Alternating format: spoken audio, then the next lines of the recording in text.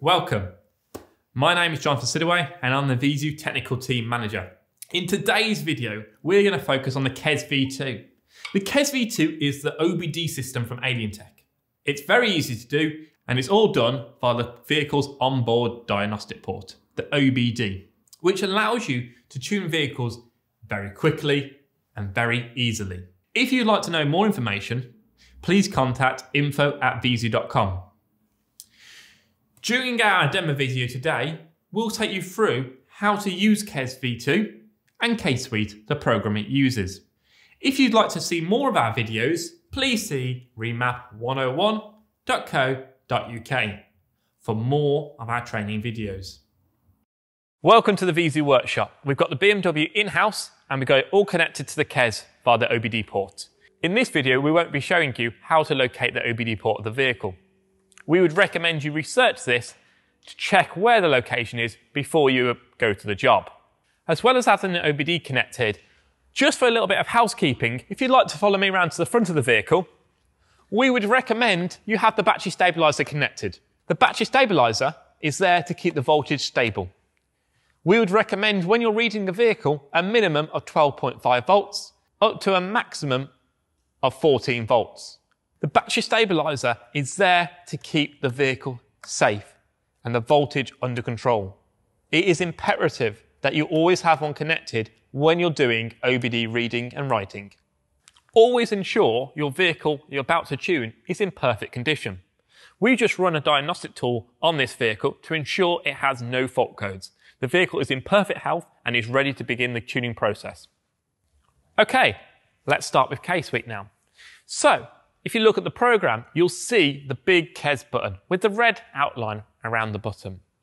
This shows the KESS is connected to the laptop and it's ready to go. Underneath that, you'll see the K-tag button is greyed out. That is because the K-tag is not connected to our laptop. To the right of that, you'll see the vehicle list. Let's open it up. Now the vehicle list will default to the KESS tab. That's because the KESS is connected, but I would always recommend that you select the K-Suite option. This is so you can see the OBD list of what the KESS can do and the K-tag list, which is the bench tool, in one list. This will allow you to quickly and easily work out is a vehicle supported and what tool you need to do it with. Please take note, at the bottom of the screen it will say reading. If you ever see VR under reading, then that denotes that protocol is a virtual read protocol. What does virtual read mean? Virtual read means the KESS does not read the vehicle in front of you. But what it does do is a nice handshake with it. That handshake tells the KESS exactly what version of software that vehicle is running.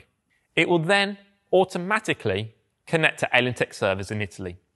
And once it's done that connection, it will check to see if they have the matching original on the server. 9 times out of 10, the answer is yes, and the original will be downloaded from the server. It always does depend on Alientech having that matching original. If the matching original does not download automatically, I would always still advise you to still submit the file to Viezu Technical Support, because we can help and advise you further at that point. Let's move on. Back at the main screen, we have protocol list. Protocol list is all the protocols the tool supports, but with the engine size and the horsepower and the years all stripped back. Because actually, none of that actually matters. What matters is what manufacturer that car belongs to and what model of ECU.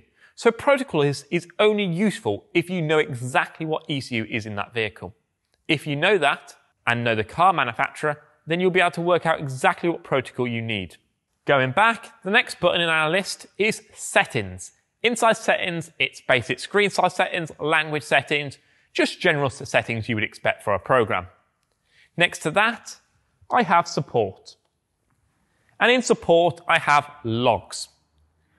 What are logs? Logs are basically a report that the tool automatically makes. That report tells us exactly what the tool's just done.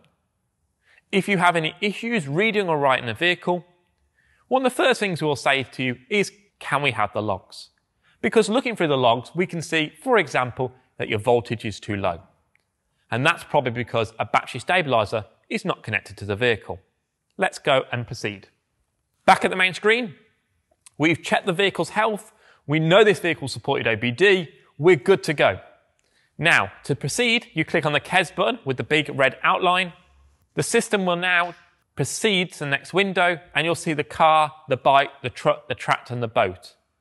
This is obviously a car, so we'll be picking vehicle type car.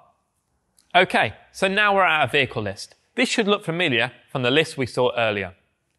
Except this one has some additional information that we will need to go through. At the very bottom of the screen, you'll see it says the word active on our tool. What this is denoting is this protocol 702 for this BMW, is active on my subscription. Well, what is that? When you purchase a KESS V2, it comes with 1 year's license. At the end of the year, that license will expire. Now, we would strongly recommend you always keep your tool up to date and in license. The reason for that is Alientech release protocols and new vehicles on a weekly basis to ensure that you never miss out on tuning a customer's vehicle. Always keep your tool in license so you can make the most of these fantastic updates that come out every week. That way, you'll always see your protocol is active and ready to go. Okay. As well as this, we have on the right-hand side of the program a little button. It looks like an open book with a hand on top. Now, this is the KESS manual. You should read the KESS manual for every single vehicle that you tune, because it has critically important information that you will need to follow for that vehicle. The manual is unique for that vehicle, so you will need to read it for every single vehicle that you tune. Let's look at this one. Looking through this manual for this BMW, I can see there's some very particular instructions that I will need to follow to ensure I tune this vehicle in a safe and efficient way. I will need to make sure the key fob is always inside the vehicle. I need to make sure the driver's seatbelt is connected and the hazards is turned on during the ride back. If I don't follow these instructions correctly, I could cause issues with the vehicle. But these are very simple instructions and easy ones to follow. And the manual will always be present if I ever need to go back and remind myself in future. Okay, now that we've read the manual and understood the instructions, let's get on with tuning this vehicle. We go back to the main screen with the vehicle list, and in the bottom right-hand corner, you'll notice there's a button with a little green tick on it. That allows me to select the vehicle that I've chosen and proceed to the ID read and write window. Let's do that now. Before I get to the ID read and write window, you'll see that the KESS is now displaying further instructions for me to follow. This is so the KESS keeps you, the tuner, fully informed, and so you always know exactly what to do. Right, we're here. We're at our ID read and write window. So this is the main communication window with the vehicle. From this point on, we are going to directly communicate with the vehicle itself. To start, let's select ID and let's take the ID. What you'll see now is on-screen instructions giving you step-by-step instructions explaining exactly what you need to do to communicate with the vehicle. I can see it's telling me to have a battery stabilizer connected. My battery stabilizer is connected already and we're good to go. Turn ignition on. Let's do it. It's turned on. I click OK. Turn ignition off. Once again, I get the prompt to make sure I've got a battery stabilizer, underlining the importance of always having a battery stabilizer connected to your vehicle. Turn ignition on. And now the vehicle has been successfully ID'd. What you'll see in the ID is it's showing me the hardware, the software, and the software upgrade numbers. So now I can see exactly what software the manufacturer put on this vehicle. Now it's been ID'd, let's click OK to save the ID. The ID is saved. I now need to turn the ignition off. Once done, I click OK. I'm now back at the ID read and write window. Now, further to me taking the ID, I need to add, if this was a virtual read protocol, you would not see reading in the list. You'd literally see ID writing. So, if you do have a virtual read protocol, what would happen? Well, you would take the ID of the vehicle, save the ID, just as we've shown, and at that point, the tool will automatically connect to Alientech servers and see if they have a matching original. If they do, it will download the original directly from the server. And once again, you'll get a save box come up to save the stock file on your computer. It's that file that needs to be sent to the Viezu technical team. As this is a readable vehicle, we will now proceed to take a read of the vehicle. Firstly, we click reading in the list and press select. We get a message, again reminding me to have a battery stabilizer connected. Our battery stabilizer is connected, so we're all good to go. I click OK on the message. Next message, I need to turn the ignition on. Ignition on, I press OK. Turn ignition off. I click OK. Once again, I get a message telling me to connect to a battery stabilizer. That is done. I click OK. Turn ignition on. So as part of the reading process, the KESS will re-ID the vehicle. But unlike the ID, we will not be able to save the ID. We can see the ID on the screen. We click OK. So at this point, we now get the message saying proceed with reading, allowing me to cancel the reading if I so wish. Obviously, we're now going to press yes and to continue with the read. At the end of the reading process, we'll get a save box appear on screen, allowing us to save the read file. OK, let's do that. We get a message advising us to turn ignition off. We click OK, and we get a message advising us the read has been successful. So, what you just saw on the screen there was the KESS saving the log files. The log files contains all the information between the KESS and the vehicle. Now we've got the read file, we need to submit that to the Viezu technical team so they can process the file and return our tune file. All files are submitted via our dealer portal.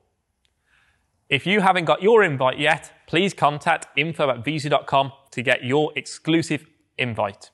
The technical team have now returned our tune file and it's saved on our desktop ready to be written to this vehicle. Remember, always check the KESS manual before proceeding. You'll find the KESS manual button is still available on the right hand side of the screen. It's the open book with the hand on top, because there could be different instructions that you may need to follow for the writing procedure.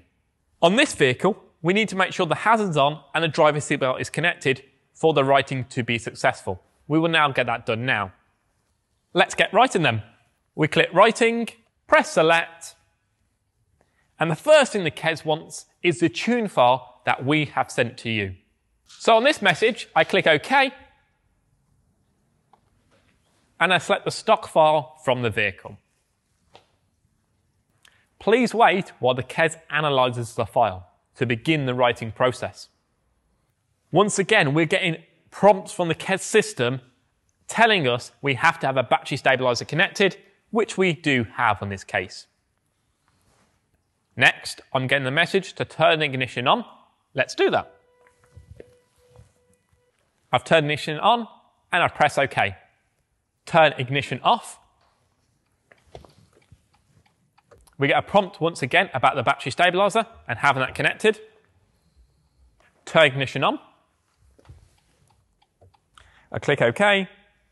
And once again, it's ID'd the vehicle. I'm now good to proceed. I click OK. Proceed with writing. So if you're ever unsure that you might have picked the wrong file, you can click no at this point and you've done no changes to the vehicle. We have picked the right file for this vehicle, so we're going to click OK. At which point the system says, are you sure this is the right file? Again, giving you the chance to back out of it if you have any doubt that you've picked the incorrect file. And what I will say is, if you are ever unsure and you want further clarification, please contact the Viezu technical team. I press OK to continue. And now it's processing the file, beginning the writing procedure to the vehicle. Once the processing of the file is finished, the writing will begin. During the writing procedure, it may tell you to turn ignition on or off. At this point, we do get a prompt to advise us to turn the ignition off. Let's do that now. Again, regarding the stabilizer, it's telling us to connect. We've done that. Turn ignition on. We get a message at this point advising us to write the file successfully. The key fob needs to be in the vehicle. Our key fob is in this vehicle, so we are good to go. The writing procedure has now begun. The vehicle has now accepted the file and it's written on, and we've got the message to tell us to turn ignition off. Let's do that. We get the message to inform us the ECU has been written successfully. We have now finished tuning this vehicle. Let's click OK. It'll update the logs to say, yep, the file's been written and everything has been successful with this vehicle. Once the logs have been updated, the KESS has taken us back to the ID read and write window. We are now good to disconnect from the vehicle and get the vehicle out for a test drive. We would recommend you start the car at least 3 times after the tune file has been written. If you'd like to see more information or more videos just like this one, please see remap101.co.uk for more information. It's been a pleasure to have you here with me on this video. For more information, please don't hesitate to contact us at info@viezu.com.